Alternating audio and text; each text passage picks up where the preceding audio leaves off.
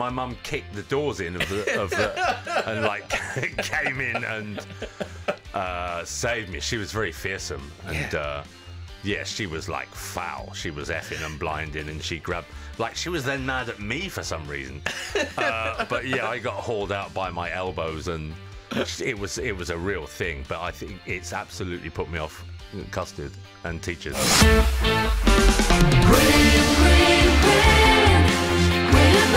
The Graham Norton Radio Show on Virgin Radio. It's a proper read. I mean, I think cookbook will make people think it's recipes. It's not. I mean, they're in there. Yeah. I mean, I'd say from a legal standpoint, don't try any of the recipes. I mean, you will perish. One of you will perish. Yeah. The Mary Berry domestic science teacher has not okayed this book. Yes, she has not. Okay. No. Yeah. I just wanted it to be fun and also kind of heartfelt. And, you know, I think there's a thing there in terms of, I don't have my parents anymore, but I have things that they used to cook for us, and they taste exactly the same when I do it. So, you know, in as much as I can not make my children eat those things, but they love those things too. And it's like, well, you will know my parents through that in a way, you know. You speak or write so beautifully about being a parent. Like, I'm not a dad, but I've always imagined if I was a dad, I'd feel the way you talk in the book. Whereas parents don't really confess about how hard it is. Yeah, it is hard, and I'm not great at it all the time. And I think it's all right to fail. It's all right, you know. And I often say to my own kids, look, I'm just not that good at this right now. I heard someone say it the other day, which was a really nice way of putting it, saying to your kids, I've never done this before, you know, bear with me, you know. And I'm fortunate that I've got a 12-year-old as well, so he's the real messed up one, and then the others will be slightly less messed up as I refine my fathering. Okay, very good. No, because I love that thing you say about, you know, you want your kids to be happy all the time, but then you've got to punish them. Yeah.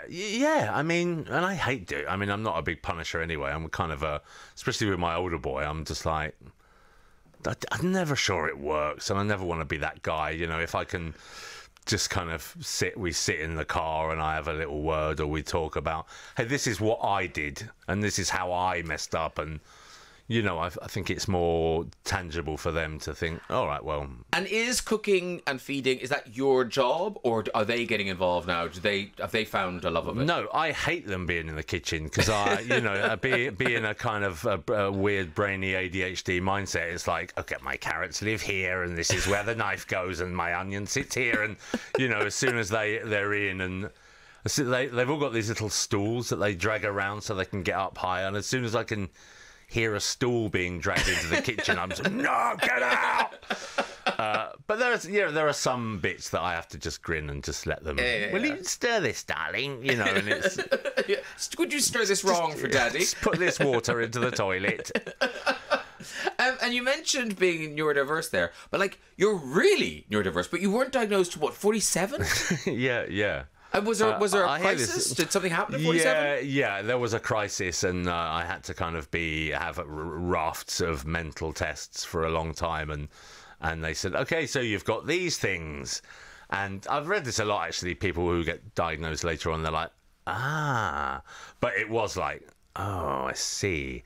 That explains me eating the same lunch every day for 30 years, and, you know, I really, but you know, that said, I've lived my whole life like this, so and functioning, not just functioning, at a pretty high level. I mean, you know, well, it's different. It's weird because there is highs, but then it's also, I'm on a sofa for 2 months with a blanket on my head. Okay. You know, we don't see that bit. No, it's those kind of, it's that, you know, but it's, you know, I tried to medicate for a while too, but it was just too much. It wasn't right for me, and I kind of figured that I had done it for 47 years, so maybe the fact that even now sitting here I'm thinking of 50 other things, it's all right, you know. I'm all right with it. You can do it. Yes, yeah. And it was weird when I medicated. It was weird when it wasn't there, you know.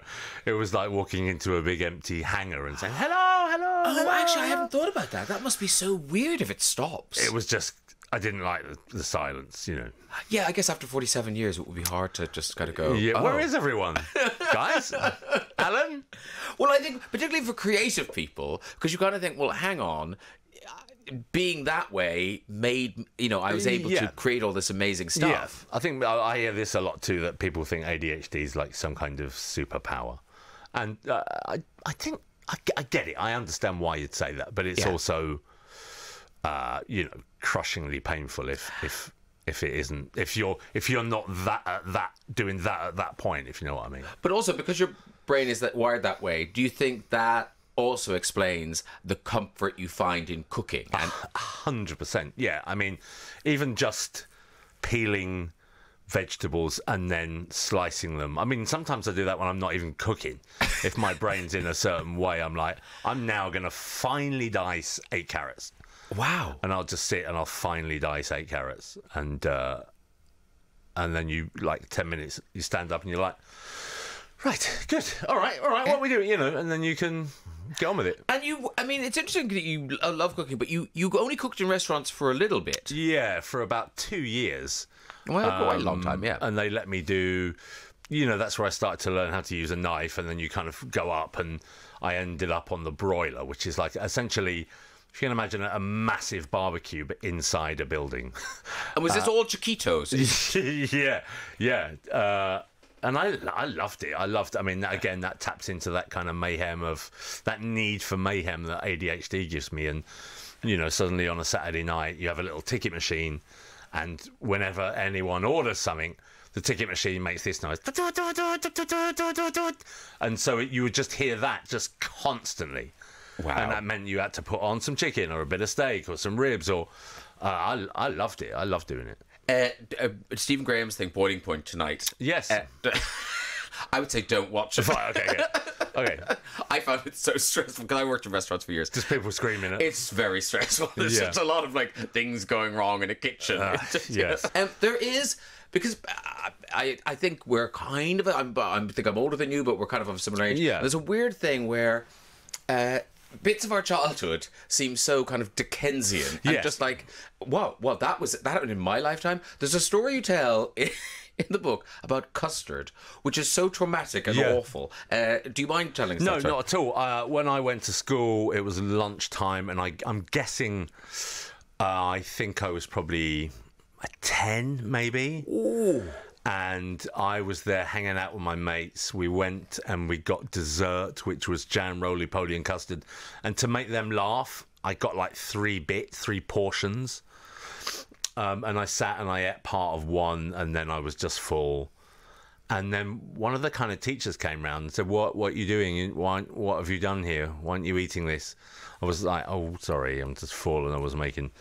And then he said, essentially, you're now going to sit here until you finish it all. And that was at like 12:30 in the afternoon. And it became just a horrible war of attrition. And I was still there at 4 o'clock in the afternoon, having not wanting to move. And, they cleared dinner around me. And he just sat there opposite me, and I just sat there and refusing to eat it. And then my mum kicked the doors in of the and like came in and saved me. She was very fearsome, and she was like foul. She was effing and blinding, and she grabbed, like, she was then mad at me for some reason. But I got hauled out by my elbows, and it was a real thing. But I think it's absolutely put me off custard and teachers. Yeah, well, teachers, like, what was going on in that man's head that he was having a war with a 10-year-old about custard? Yeah. Well, so what have you got? Have you got nothing better to do? Haven't you got a class to teach? Yeah, I'm 10. I've got time. Yeah. It was bad. And I think I say in the book too, I think if someone did that to one of my kids, or a kid, it's like, what are you getting out of this? It's Hopefully weird. that doesn't go on anymore. I hope not. Yeah, we think not. We think not. And your mom, I mean, you write really beautifully about your mother, because there's a sort of bittersweet entry to cooking for you. Yes, I mean, my mum was a terrible alcoholic, and we had a really tough time. And the older I got, the more I kind of hated her. Because I didn't get it. I didn't understand why you would choose that over me, Yeah. And then when my mum died, then it's like, oh, okay, now I can't even tell you how I feel. So I think I spent a lot of time in my 30s and 40s just utterly resenting that and that loss and that tragedy and not being able to do anything about it until I reached a point in my life where I was suddenly like, oh, okay, now I completely understand why you would do what you did. Yeah. And it was only through that and through the book and through the writing of these books that I found just 100% forgiveness for her, you know, and through knowing what addiction is and knowing what addiction can do, and that wasn't her, that wasn't who she was as a woman or a mother. She was made to do that, you know. Yeah. And also that some of your lovely memories of her are in food. It's and cooking. Yeah, that was part of it too. Yeah. It's like, you know, I'd like my kids to remember these bits of my mum, not just the bits I remember, you know. She was an amazing, funny, charming, passionate, fiery, funny woman, you know. So she was all those things, and I think, you know, through these books, my kids will have the chance to look at that and think, oh, she was this, but she's also that. You know? Yeah.